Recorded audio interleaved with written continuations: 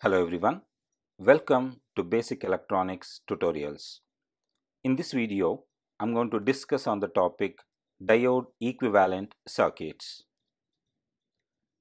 In my previous video, I have discussed about the working principle of a semiconductor diode. If you have not yet watched that video, I highly recommend you to watch that video first before you continue with this video. You can watch it by clicking on the link shown in the top right corner right now, or I'll leave the link of the same in the video description below.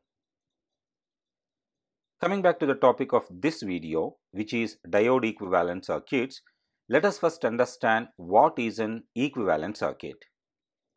An equivalent circuit is a combination of elements properly chosen to best represent the actual terminal characteristics of a device or a system in a particular operating region. What is the use of studying any device's equivalent circuit?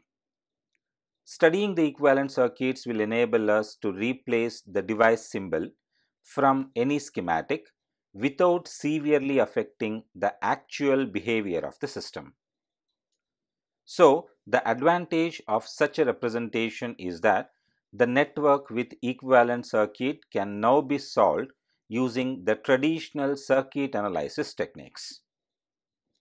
To elaborate on the need for studying the equivalent circuits, let us consider the simple circuit shown in the figure 1 here.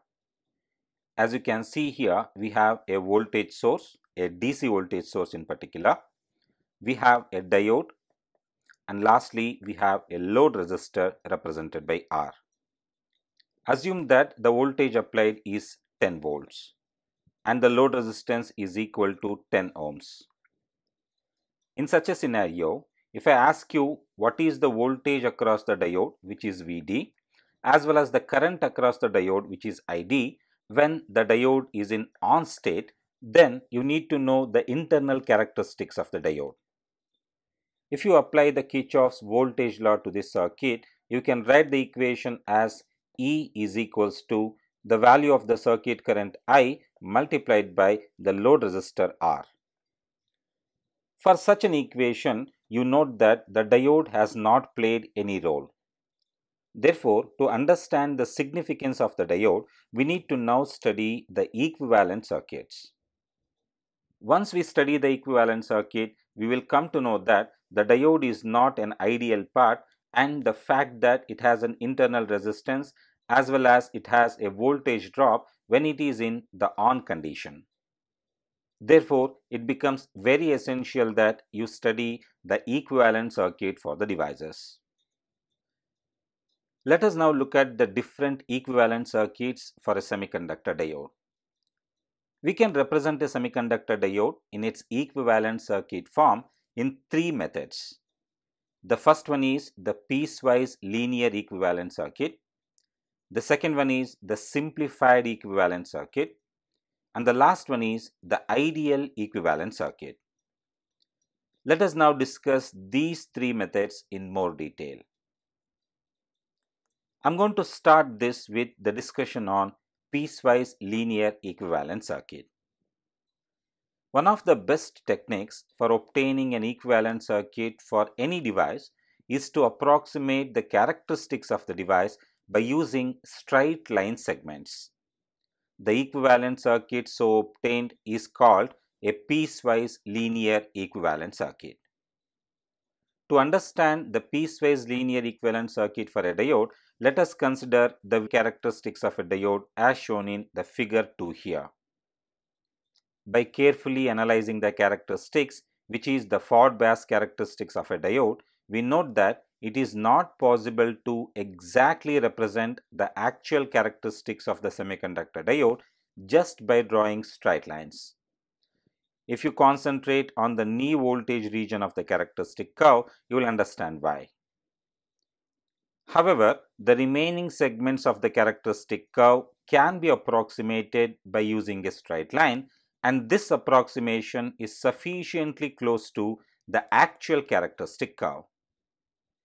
Please note, the knee voltage region of the characteristic curve is represented by a horizontal straight line which almost overlaps the x-axis. and the straight line curve after the knee voltage is represented by a vertical line which has a certain slope. Therefore, we can now say that this particular technique provides an excellent first approximation to the actual behavior of the device. Please note that I said this technique provides only an approximation and does not exactly duplicate the characteristics. So, we need to now find out the differences between the approximation and the original characteristics to create the equivalent circuit. Note that the actual characteristic curve after the knee region is a line with a finite slope. So, we need to now understand what does the slope of this line indicate. The slope of this line indicates that the device offers a finite resistance to the flow of current when it is in the on condition. This resistance is depicted by a resistor in the piecewise linear equivalent circuit as shown in figure 3 here. I am currently talking about this resistance. Please note the diode shown here is an ideal diode. It is included in the circuit here to indicate you that the diode conducts only in one direction. Please remember, we are currently studying the forward characteristics of the diode. If we assume a reverse bias condition, then this diode will be represented by an open circuit state. While studying the working principle of a semiconductor diode, we learned that a diode requires a finite positive voltage across the anode to cathode terminals to turn on. We have represented this voltage as the knee voltage. This is represented by Vk. This knee voltage is now represented by a battery in the equivalent circuit. I am talking about this battery, and this represents the knee voltage required to turn on the device. Please note, the battery must be placed in a direction opposite to the direction of conduction of the diode. That is, the negative terminal of the battery must be connected towards the anode terminal of the device. So, what does this battery represent in an equivalent circuit? The battery is put here to specify that the voltage across the device must be greater than the threshold battery voltage for the ideal diode to conduct. For a practical diode, the value of the threshold voltage depends upon the material that is used for constructing the device. For a silicon based diode, the threshold voltage or knee voltage is 0.7 volts. Once the diode starts conducting, the resistance offered by the diode is specified by the resistor, and this resistor is represented by RAV. One of the most important things in understanding the characteristics of a diode is to find the value of RAV. There are several methods to find RAV. And one of the most simplest forms of finding RAV is to refer the specification sheet provided with the diode.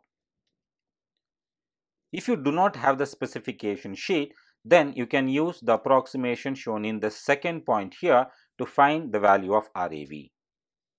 Let us assume that the forward current of the diode is given by IF equal to 10 milliamps. And this is the value of the current when the applied voltage is Vd is equals to 0.8 volts. Let us now assume that the diode is made up of silicon. So, it has a knee voltage of 0.7 volts. And since knee voltage is the minimum voltage across the diode to turn on, at the exact value of 0.7 volts, the current across the device is 0 amperes. Please note, the diode will start to conduct only for values of knee voltage greater than 0.7 volts. Therefore, at exact 0.7 volt, the current is 0. The value of RAV can now be approximated using the equation 1 shown here. RAV is equal to change in the voltage across the device divided by change in the current across the device in certain point-to-point application. In this part of the equation, we have shown the change in the voltage, and in the denominator we have shown the change in the current. As previously said, the applied voltage is 0.8 volts and the knee voltage is 0.7 volts.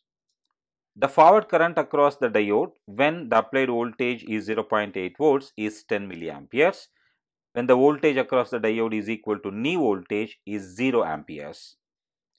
Simplifying this, we will find that the value of RAV is 10 ohms. So what does this 10 ohms indicate? This 10 ohm indicates the resistance offered by the diode for the flow of the forward current across the same when it is in on condition. In the third approximation to find RAV, this is a scenario when you do not have either the characteristic curves or the specification sheets for a diode. In such a scenario, the resistance RAV can be taken as equal to the AC resistance of the circuit, which is represented by RD. So, in summary, a piecewise linear equivalent circuit for a diode has a voltage source which represents the knee voltage of the device and has a resistor which represents the resistance offered by the device for the flow of current through the same. Please remember, the diode symbol shown here is an ideal diode symbol. Let us now move on to the second equivalent circuit, and this is called as simplified equivalent circuit.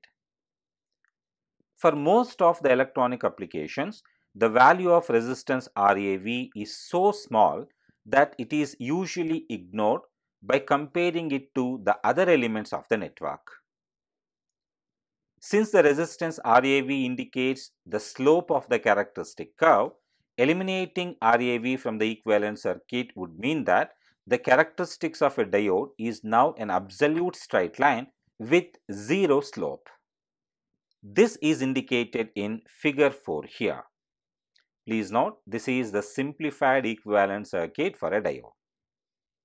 If you look at the representation of the simplified equivalent circuit, you will note that the only thing missing while comparing it to the piecewise linear equivalent circuit is the resistance RAV.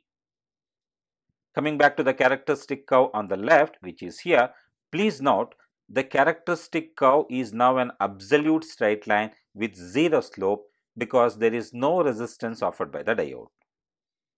So, in summary, the simplified equivalent circuit indicates that a forward bias silicon diode under DC conditions only has a voltage drop of 0.4 volts across it when it is in the conducting state. Let us now move on to the last equivalent circuit technique, and this is called as the ideal equivalent circuit. Generally, when forward biasing a diode, the applied voltage is considerably larger than the turn on voltage or the knee voltage of the device. Therefore, by comparing the magnitudes of the applied voltage and the knee voltage, we can say that the knee voltage value can be ignored. Please note, this is only when the applied voltage is considerably larger than the value of the knee voltage. Figure 5 here indicates an ideal equivalent circuit.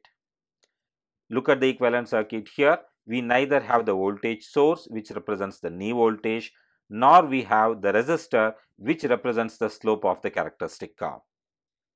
Therefore, when you come back to the characteristic curves for the ideal diode, you will note that the characteristic curve shoots sharply at the voltage Vd equal to 0. Why is it? Because in an ideal scenario, a diode does not require any voltage to turn on. Therefore, the current across the device, even when the value of the applied voltage is 0, is considerably high. Please note, this is only an ideal scenario. Any practical diode will have a finite and considerable knee voltage value and is always used in the mathematical approximations. Before I end this video, let me now summarize the three equivalent circuits of a diode.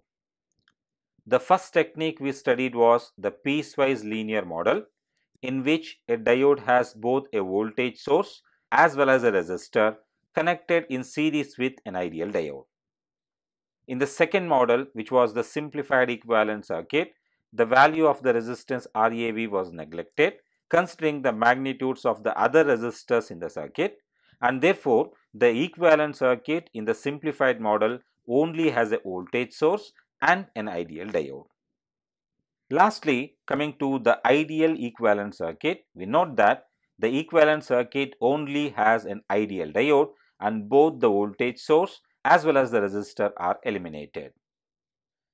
Coming to the characteristic curves for the piecewise linear model, you note that the characteristic curve is represented by a straight line with a finite slope, whereas the same in the simplified equivalent circuit is represented by a vertical line with zero slope. Please note, in both these characteristic curves, the diode is shown to have a new voltage of Vk.